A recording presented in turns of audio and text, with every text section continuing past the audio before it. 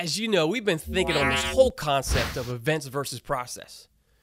First, we have events. I mean, these are the eye-catching and spectacular things God does, like the instant healing, the miracle breakthrough, the gifts of the Spirit, signs and wonders. I mean, these are all awesome blessings from God, but alone they can't produce the lasting change and growth that Jesus looks for. This is where process comes in. Process is all about the diligence to day in and day out plant the seeds of the truth and principles of God's word in our lives, and being sure to nurture and care for their growth. All right, let's bring in some sun. Here comes the sun. Here comes the Ooh, that's hot, that's hot.